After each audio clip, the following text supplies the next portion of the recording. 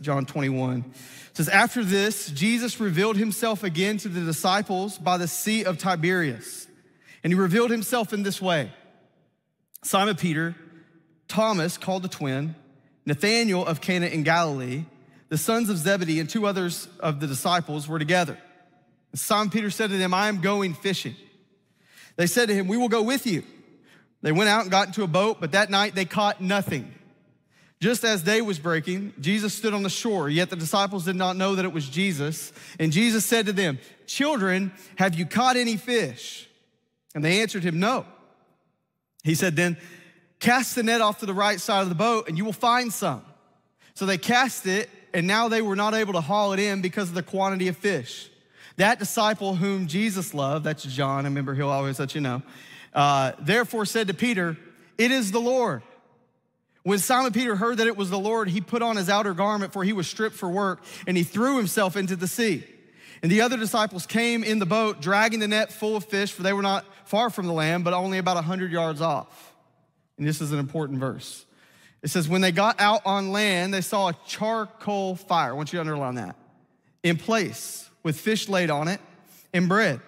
And Jesus said to them, bring some of the fish that you have just caught. So Simon Peter went aboard, hauled the net ashore, and full of fish, 153 of them. And although there were so many, the net was not torn. Jesus said to them, come and have breakfast. Now none of them dared to ask, who are you? They knew it was the Lord. Jesus came and took the bread and gave it to them, and so with the fish. This was now the third time that Jesus was revealed to the disciples after he was raised from the dead. This is the word of the Lord. Thanks be to God. You can grab a seat. Is there ever a moment in your life that you look back on and you wish you could go and undo it? Like something in your life that you wish, if you had the chance to rewind the tape, you would go and erase it from your past. I have one I want to share with you. When I was in high school, I had a art project my teacher gave us, and a couple of my buddies were in this class with me, and I had this art project to design an album cover. I have no idea why I'm telling you guys this, but well, I guess I'm gonna do it.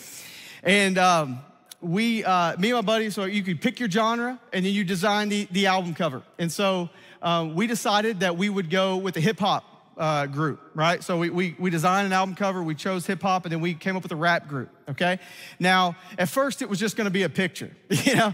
And that's just all it was gonna do. So we came up with a couple names, we needed stage names, right? And so we're on our way to the field house for baseball practice after school, and he was an upperclassman. I would ride with him, he's one of my good friends, and hanging from his rearview mirror was a Yankee Candle scent called Clean Cotton. And so he's like, bro, that's me, I'll be Clean Cotton. And I was like, dang, that's so cool. And instantly I'm like, what am I gonna do? So I'm sitting racking my brain, I don't know what I'm gonna do. And then finally it hit me. I'll be like, I'll be the alter ego of you, like kind of like the dark side of you. You know, you're Clean Cotton, I'll be Dirty Silk. Sounds good, right? And so a brotherhood was formed, right? Clean Cotton and Dirty Silk, and we created this album cover. We kind of had this like silhouette back to back, like Clean Cotton, Dirty Silk, and because of the title of our names, we called that album Laundry Time. All right, and so we wrote a second one called Still Dirty, Still Clean. Okay, so anyway, and anyway, so we submitted it. It was so funny. People were laughing about it. They heard about it. Our teachers thought it was hilarious. And so we decided to kind of push it forward a little bit. And what we did was we went on to write a couple songs. And we said, hey, this upcoming talent show, we're not going to tell anybody, but we're gonna enter it and close it out, right? And so we had went and got all these white towels and put them on the backs of all the seats when they walked in. People didn't know what they were for. And then at the end, man, we got up there, we started performing this song, and everybody swinging the towels. It was amazing, right? Like, and anyway, so we went on to burn these CDs, make a little extra lunch money, and it was just like this crazy thing that we did. Now I look back at that, and I just want to make sure you understand. Some of y'all right now, I see you're on your phones, you're trying to grab this on iTunes or something. Don't do that. It ain't out there, okay? We've just sort of scrubbed the earth to get rid of this. But man, I look back on that, and we were such fools. fools, man. I'm like, what we talked about, what we were doing, we were just trying to be funny. And I don't look back at those memories fondly. I want to make sure you understand. Like today, even now, like I'll run into people from high school and they knew me back then, right? They knew BC Day Matt, right? Like before Christ. They knew that part of me. And I have to do all kind of explanations like, bro, look, like Jesus has saved me. Like that part of me's dead. It was laid on him on the cross. It was placed in a tomb. I used to be dirty, but praise God, I'm clean. Amen. Anybody? and so, man, I just have to tell people this whole story now. And it's, if I could go back, I would change so much. Like if I could go back knowing what I know today, that the Lord was gonna save me in college and cultivate a call to ministry in my heart and then send me back to my hometown to pastor, I would have probably done all kinds of things different. Now, some of you have this same kind of thing. Like there's truth be known in a room this size. And regardless how big the room is, the reality is every one of us have some things, whether they be serious or not so serious, that if we could go back and rewind the tape and do it over, scrub from our history, we would do that. These are decisions that we've made that keep us up at night, regrets that we have, that we would rather live without, decisions that bring incredible moments, that bring incredible guilt into our lives. And some of us, you walk in this room right now and you're thinking about that thing right now. It's not a high school art project. It may be a high school relationship that went south. It may be something you've looked at. It's a place you've went. It's trust you've broken. And as you think back on that, some of you today maybe believe that thing has disqualified you from usefulness with God. That it has sidelined you, benched you from being used by God. No matter how far you walk with Jesus, you can't get this thing out of the rearview mirror. Listen to me, there would have been nobody who would have felt this way more than Peter. No one would have felt this way more than Peter. He was part of the inner circle. He was the one who had the privilege, one of three who had the privilege to go up on the mountain and see Jesus transfigured. He was the one of the disciples who was known as the leader. He was out front. He was making decisions. He was often speaking without consent of the group, but just making decisions for the group.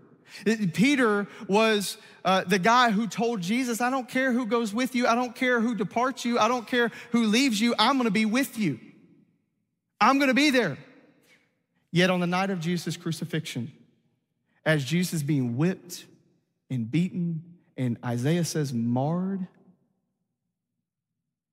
Peter's warming himself beside a fire, denying Jesus 3 times. You got to imagine that as he thought back on those moments, the guilt he would have felt would have been crippling.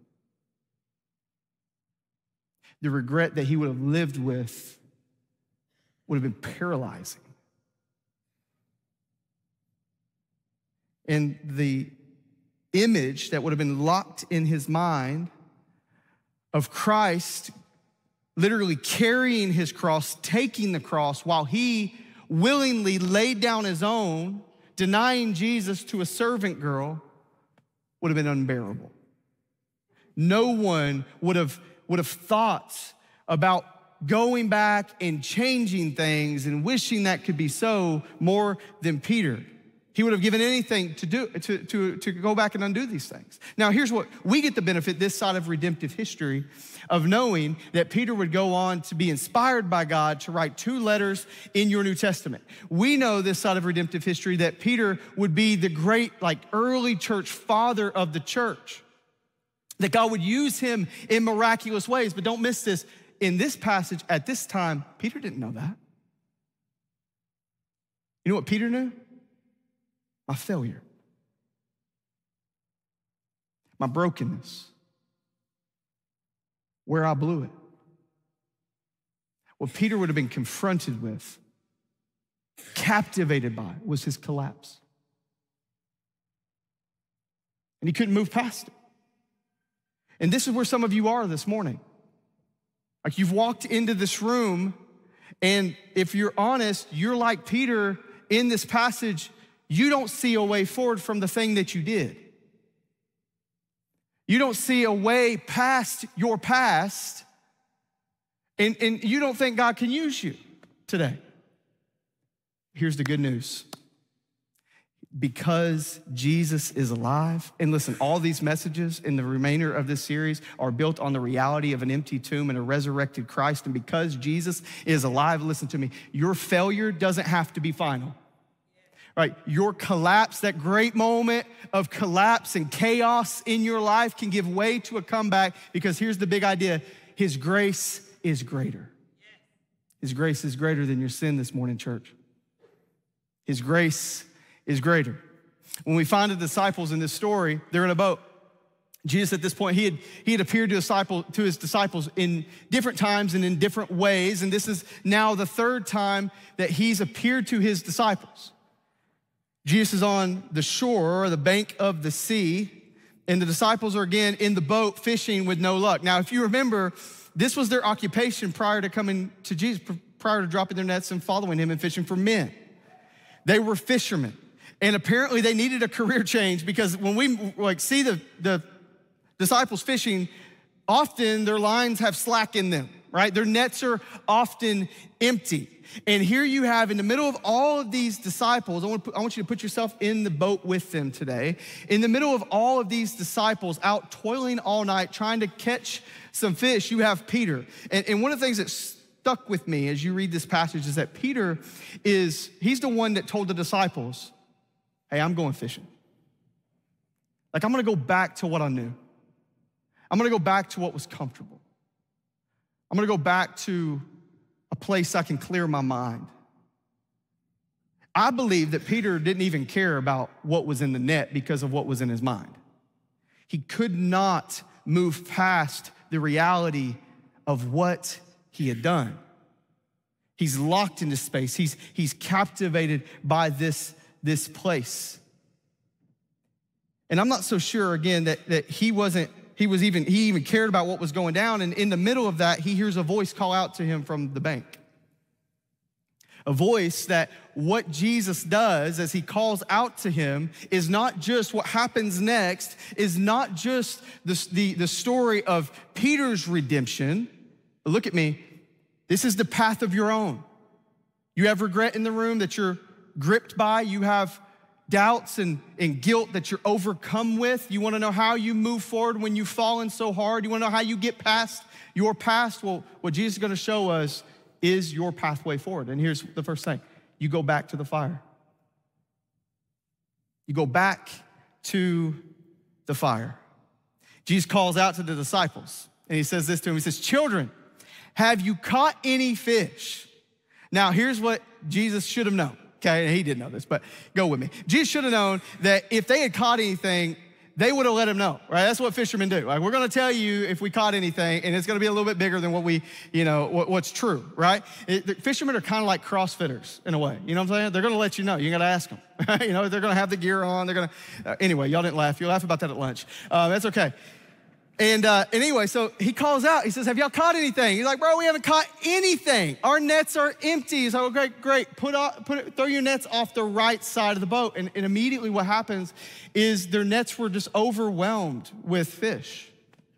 They're just overwhelmed. They could barely get these fish into the boat. And then what happens is amazing. John, the disciple whom Jesus loved, he recognizes who it is. You see, he saw the power of God. He saw the provision. Like deja vu, they had been here before. Earlier in the Gospels, this same thing went down, and he connected the dots. He said, oh, I know who this is. I see the power of God. I see the provision of God. And they were immediately just driven to the person, right? They knew this is Jesus. And so John declares, it is the Lord. And I love what happens. Peter just instantly throws on his outer garments, and he just jumps in the sea. The passage says they're about a football field away from the bank. Right? Why didn't you just stay in the boat? Like, just row up, bro. Like, by the time he gets there, the boat's probably passing him. It beaches itself on the shore, and they start dragging the fish out of the boat. Peter gets there. He gets there to the fire. And I want to make sure we don't blow by something. You see, some of us can look at this and we're like, why did he jump in? But here's the thing. It feels like an overreaction, but what I think it does is Peter's reaction shows us something about Peter's heart in this moment. See, when Peter saw who it was, he heard it is the Lord, and he saw who it was, that this is Jesus, powerful and gracious, in the face of what he believed about himself in that moment, that he was broken and hurting. What naturally happened is he jumped in. He just jumps in. Because here's what I believe Peter understood, that who it was that was on the beach was better than what was in the boat. Who it was that was on the beach is better than what was in the boat. And I don't want you to blow by that. You see, some of us today, the reason we're not jumping into the grace of Christ, throwing ourselves at Jesus in sacrifice and love and surrender, is because we're not convinced that who is on the beach is better than what's in my boat. The reason some of you haven't jumped in financially, just to radical generosity, is because we believe that the comforts of the boat are better. The reason some of us haven't thrown ourselves at the mercy of Jesus is because we believe that the comforts of the boat are better. But here's what I believe is true. Before we will ever in our lives run to Christ with radical abandon, we have to come to the point where we also are convinced that Jesus is better. Peter jumps in and he didn't care who watched. He didn't take a lot of thought, apparently. He just throws his cloak on and just dives in. It feels spastic to me. But honestly, what it shows me is he's so overwhelmed with his own brokenness and he's so convinced with Jesus' faithfulness that he's like, I gotta get there. And I don't care who I leave in the boat. I don't care what I leave in the boat. I don't care who sees it, who agrees with it. I'm going in. Oh, listen, I wonder if some of you today are stuck in the boat because you're not convinced that Jesus is better than what's in the boat. But by the end of this message, maybe you will. Maybe right now what Jesus is calling you to is to get out of the boat and to throw yourself at his grace. To not allow your past, your brokenness, your comforts, your kids, who cares, to keep you from what Jesus has to offer. Peter throws himself in, and by the time he arrives at the shore, we see two words pop up in verse 9 that I don't want us to miss on our way to lunch. Two words that are incredibly important for understanding what Jesus is doing in this passage. Verse 9 says this to us. It says this. It says, when they got out on land, here it is, they saw a charcoal fire, I told you to underline that, in place, with fish laid out on it and bread. See, only 2 times in Scripture are these words found. In this passage and in John 18, when Peter is warming himself next to a charcoal fire as he's denying Jesus 3 times. So there's something significant happening here. You see, this fire, this charcoal fire prepared on the beach, the one that they found already stoked up, burning with fish and bread laid out. This isn't a background prop in the scene. This is the scene. This is planned. This is purposeful. This is prepared. Because this is the point. Jesus wants to take Peter back to that fire. He wanted to take him back to this place. You imagine when Peter got out on shore, the smoke coming off of that fire would have filled his, not only just his nose, sense would have been overwhelmed, but don't our sense typically take us to a place? Right, like on Monday, I got home, my wife had some moon pies. She's always trying to be cute. Monday was the eclipse that didn't happen, Like, I guess it happened, but it was like super underwhelming. Anyway, so not bitter or anything, but she's always trying to be cute, and so she ordered like sun chips and Starburst and moon pies. You know what I'm saying? Anything that's celestial or some snacks or whatever. So our... I got home and there was moon pies on the counter and my wife said, hey, look, you want something to change your life? Throw that moon pie in the microwave and eat it with a spoon. Anybody? Can I get an amen? Testify, okay? So I threw this moon pie in the microwave. The thing just, lifted up, and I opened up the microwave, and what just billowed out of the microwave just transported me back to preschool. Like the last time I think I've ate a moon pie, I think was in preschool. I saw it all. Like I was back in that moment. Some of y'all know what I'm talking about. Maybe you have something that when you smell it, it takes you back. For some of you, it may be a loved one that's passed on, and you walk into a room and someone wearing the perfume that they liked, you instantly are just flooded with all these memories. Maybe it's a husband, a cologne that he wore, and you're reminded. Maybe it's the smell of something that like your grandmother had in the house all the time, like a pie or something, a dish that they made, and you smell it and you're back, man, like you're there.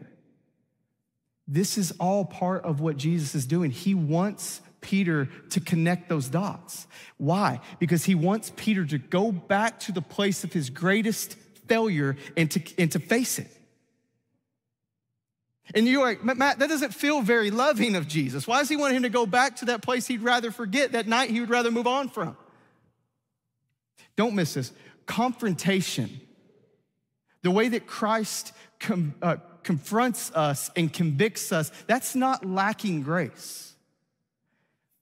Confrontation that leads to conviction, which moves us to repentance, is grace. It is grace. And because we miss this, we mess up all kinds of we really sideline ourselves from all kinds of hard conversations that are really, we need to lean into for the sake of godliness, that we bypass or we sideline ourselves from because we think that it wouldn't be loving, it's not graceful. We've misunderstood grace. Grace doesn't just navigate around confrontation. Grace leans into it, trusting that as we do, God will transform it. This is what Peter is experiencing in these moments. God wanted to take Peter back to that fire so that he could confront it, he could confess it, and that the Lord could do a great work in it. Oh man, he may be wanting to do some of that with you today. There's a fire burning in your past. A moment, a mess up that you want to move past, and the Lord wants you to come back to it. He wants you to come back to it.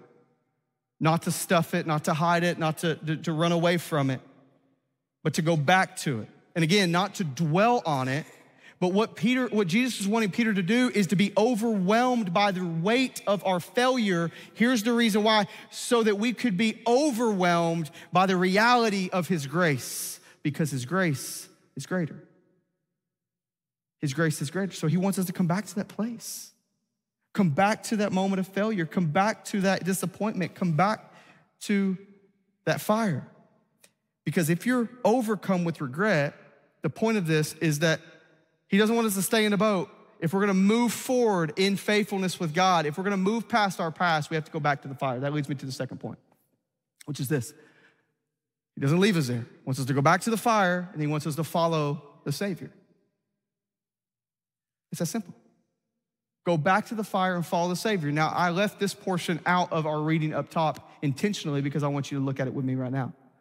What happens next is Jesus, after breakfast, man, it's amazing, like, Christ just leaves him in it for a whole, meal. He's just thinking about his failure. He's processing his brokenness. This whole meal carries on, and then when breakfast had ended, it says that Jesus comes to Peter. I imagine he probably pulls him aside, and he asks him 3 questions. He says, Simon Peter, do you love me? Peter's like, yes, Lord, you know I love you.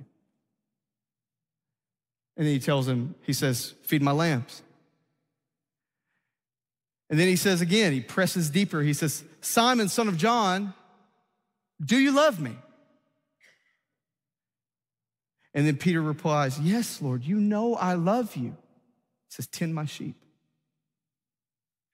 And finally, Jesus hit him with one more question. He says, Simon, do you love me? By this time, it clicks in Peter's mind. He knows now what Jesus is doing. God isn't asking Peter something so that he could clarify his adoration for him. He's doing this or learned something about Peter. This isn't for Jesus, this is for Peter to clarify within himself his own adoration of Christ. You see, 3 times Peter had denied Christ by that same fire. And forever, this place, this fire would have been associated with his failure, with his brokenness. Every time he smelled fire, he would have thought, man, that's where I blew it. That's where I messed up. That's where I denied him. That's where I sidelined myself. That's where I couldn't be used anymore. That's where that's that huge hurdle. That's the elephant in the room. Like that place right there, I can't get past it. Every time he smelled fire, it would have been that. But here you got God, right here, Christ, telling Peter, taking him back to that fire and asking him 3 questions. For 3 denials, he gives him 3 opportunities for confession. Peter says, yes, Lord, you know everything. You know that I love you. You see, it was so gracious what Jesus is doing. He is showing us grace on display. Jesus is giving Peter an opportunity here to reaffirm his love for him and recommit his heart to him. Not to slap him on the wrist. And this is the heart of redemption, really, of reconciliation. You see, Christ's confession, his work of confrontation and conviction in our lives is not to slap us on the wrist or to sideline us. It's not punitive. It's always restorative. And he wants to take Peter back to this place and restore him. So he says, do you love me? Oh, what a piercing question for us this morning. Let me ask you this question. If the Lord himself would come before you today and ask you that, do you love me? Matt, do you love me? What would you say? I think naturally our reflex is to say, well, let me tell you what I know about you.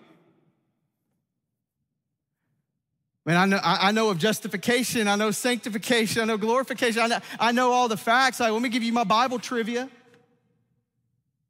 you say, yeah, but that's not what I'm asking you, Matt. But look at my degrees. I went to seminary. And do you love me? Some of us might say, well, look what I'm doing for you, Jesus.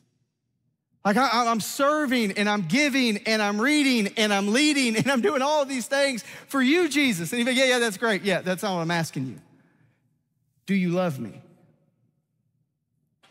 see, what Jesus is after is not what's in your head, it's what's in your heart. It's not your degrees, it's your devotion. That's what he wants. He doesn't need your resumes. He wants your relationship. He wants to know, do you love me? Do you love him? Do you love him this morning? And I think it's so interesting when you read this, what happens in the original language. Now, some people, many scholars make the argument that John uses 2 words in Greek for love interchangeably. Some say, well, knowing the context of this exchange, there's something more to this. So I'll explain. When Jesus says to Peter, hey, Peter, do you love me? He says the Greek word agape. Do you agape me? Which is, do you unconditionally love me? And Peter replies in the original Greek, Lord, you know everything. You know I phileo you. A lesser word for love, a brotherly love, a friendship. Peter couldn't reply agape because there was a condition. There was a fire. There was a charcoal fire in his past he couldn't move on from. And so it's almost like to every time, every question of Christ, do you love me? It's almost like you can feel the inner dialogue of Peter, like he's recoiling from meeting Christ at the place of his expectation. Because there's this thing in the past he can't move on from. It's like he's saying, yes, Lord, I love you, but not like you deserve. Yes, Lord, I love you, but not like you're worthy of. You can just see this inner struggle going on in Peter's mind. You see, Peter could not get past the fire. And again, that's where some of you are right now. And this is so true of Christian experience, by the way. The more we walk with Jesus, the more unbelievable his grace is. The more aware I am of my brokenness, the more I understand the holiness of God, the more I understand how that small thing put Christ on a cross and it cost his son great suffering, and I can't move on from that thing. You see, some of you feel like you're pretty good off right now because you're looking horizontally at a room full of mess.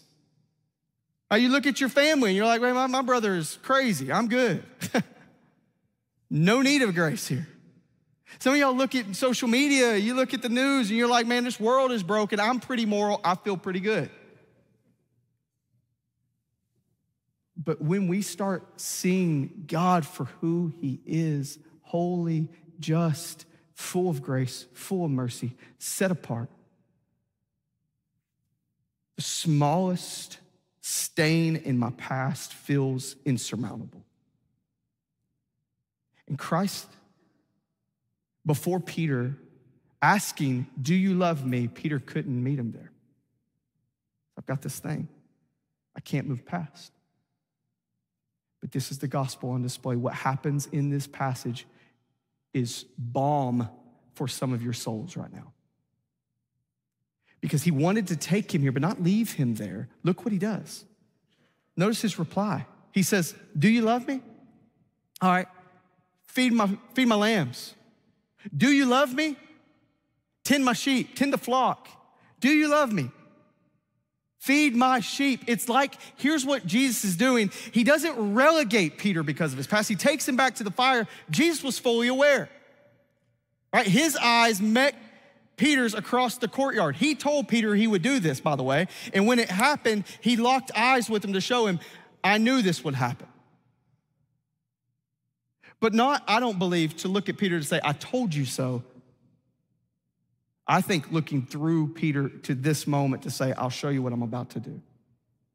I'm gonna take you back to your fire, to that place of your greatest weakness, that place of your greatest failure, and I'm not gonna leave you there. I'm not gonna relegate you, I'm gonna reinstate you. I'm not gonna give you an improvement plan, I'm gonna give you a mission. I'm not going to sit you in the corner and make you say whatever, work to prove it to me. I'm gonna give you, I'm gonna redeem you, and I'm gonna send you." That is the gospel, church. That's what Christ does to all of us. Every one of us in this room are a lot like Peter, more like Peter than we think we are. Every one of us in this room have a real past, real baggage, with real regret and real shame. We may not have denied Christ with our lips 3 times around a fire, but listen to me, our lives tell a different story. Because that's what sin is. It's turning from God. And every one of us, the scripture says, for all have sinned and fallen short of the glory of God. So every one of us have denied Christ at some point with our own lives. And here's why this matters. Because we are real people with real sin that offends a real God and has a real price. But the gospel, the message that Christ wanted Peter to get, is because of the cross. Because of the cross, that real price was paid by a real death and guaranteed with a real resurrection. With a real resurrection. You see, by the grace of God, Jesus has taken on the full weight of our sin, and he has paid the full and total price for it. And so the message for Peter, and look at me, the message for this room is that if you have placed faith in Jesus, it doesn't matter what's in your past. If you have placed faith in Christ and he's alive, then listen to me, your failure is not final. It's not. Your great collapse, that great collapse is not concrete. You're not stuck. right? It gives way to a comeback because his grace is greater. His grace is greater, and it's offered to you this morning. It's offered to you. You don't have to go back. Peter didn't have to scrub himself clean, did he? No, you know what he had to do? Go back to the fire and follow the Savior. Go back to the fire and follow our Savior. You see, Jesus wants to take us back this morning to the moment of great weakness, to the words that we said, to the thing that we did, to the places that we went, to the trust that we broke. And he doesn't want to leave us there. He wants to turn that fire of failure into the place of God's faithfulness forever. Let me tell you how this works out in my own life. I have a charcoal fire story in my own testimony. When I told you all through high school, into my freshman year of college, I didn't live for the Lord. My story, my past was just rebellion, seeking after everything I could get any enjoyment from, even if it was just momentarily. When I was in college, it was about a party scene. It was about drunkenness and girls. That's what I gave my life to. That's what I gave my thoughts to. That's what I ran hard after. That's what I lived for, was the weekend, was what we were getting into. And every morning, I would wake up with regret and with shame, knowing, man, this can't be it. And the Lord began to do a work in my heart in those days. For a long period of time, I thought this was it. But then I think the Lord began to do a work in my heart and began to open my eyes that there's something more. And the holiness of God and my lifestyle were incongruent. They didn't mesh. And so I remember, man, this piece of curb, like a curb line, a parking stall out front of my apartment, a place I would pull into to go into my apartment, to party, to give my life to whatever this world could offer. That same place I used to associate with great sin and great shame. One night on April 28th, I went down there on the phone with my old pastor, and I remember calling him and saying, man, I'm done. I don't know what to do. There was a party happening in my apartment as I was on the phone with him. And I said, man, I cannot do this anymore. I don't want to do this anymore. I'm very capable of continuing to do this, but by God's grace, I want something more. I want something different. I want to go, I want to follow Christ. I want to get out of this boat, and I want to see what he has to offer on the shore. And so I sat down on that curb line, and I confessed Christ as Lord. And he radically changed my desires. I had more of the kind of, this isn't everybody's story, but I had one of the kind of the 180 moments in my life. And I tell you that story today because that place of shame forever, I don't remember it from that. Like I pull up to that place, I'm not gonna say, that's the place where I used to party. Right, that's the place where I used to go in and make bad decisions. I pull up to that parking spot, I say, no, that's the place where God saved me. That's the place of God's faithfulness. That's the place where I met the grace of God in my life. Oh man, listen to me. That's just not my story. That's not just for Peter. That's for you in the room today. Christ wants to call us out of the boat and back to the fire so that we might confront it, confess it, and then forget it as he replaces it with greater faithfulness. See, Peter didn't clean up his past. He just followed the Savior. He's followed the Savior from that moment. He had willingly at one point laid down his cross around a fire. And on that day, on that beach, I believe he picked it up and he never put it down again. In fact, church history would tell us he would carry it until he was nailed to it upside down. What Jesus told him, he didn't relegate him, he didn't sideline him. He said, feed my sheep, feed my lambs, tend my sheep. He put him back in the game. He reinstated him. Here's what that looks like for us. Today, some of you are in the boat. You're in the boat, and it's because you cannot get past something in your background. You cannot get past this baggage you're carrying around with you. Again, some of you, it's a relationship. Some of you, it's something that's broken trust in your marriage. Some of you, it's something you've done years and years and years ago, and you're walking with Jesus, but you're not running for Jesus. You're not throwing yourself at Christ because there's this thing holding you back. You don't have to live like that. The promise of Scripture is if we would come to Christ, we would confess our sin, he is faithful and just to forgive it and to cast it as far as the east is from the west. He wants to take our brokenness, to take our shame, as great as it is. And don't miss this, your sin was great.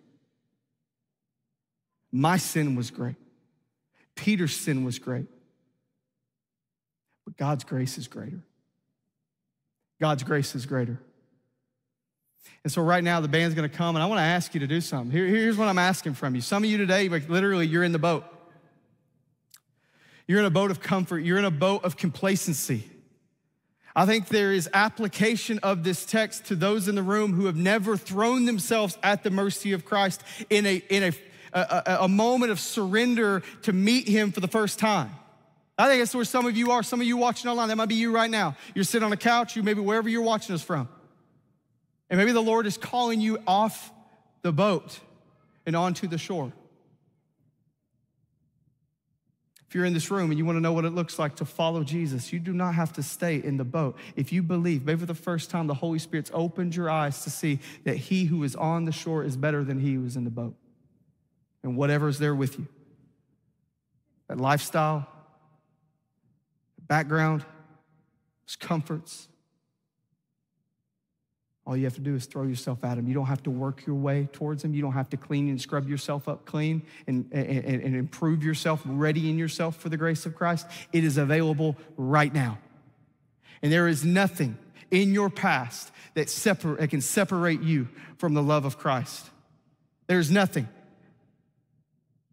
And so if you want to come to know him today, look, I'll be out those back doors to the right in the next steps area. We have encouragers. There's a place that you can go. There's people that will pray with you. You can go out that place. We would love to see you jump out the boat for the first time and to fall into the grace of Christ in a saving way. But here's how I think this applies to most of us. This passage is about recommitment. This passage is about rekindling a fire in our hearts that used to keep us from his faithfulness, from walking faithfully, running with him. This passage is about the believer in the room who, man, is walking with Jesus, but man, we keep falling. We fall in our sins. We fall in our faithlessness. And some of us, I think we begin to believe, man, how can I move past it? Go to the fire. Confess it, and then replace it with a greater love for Jesus and a reminder of his promise that he will never leave you or forsake you, that there is therefore no condemnation for those who are in Christ Jesus. There is nothing this side of heaven that can keep you from an eternity with him.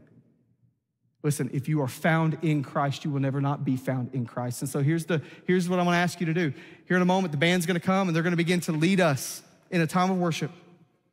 And as they do, I think there is something powerful in the expression of getting out of the boat and coming to throw ourselves at his feet.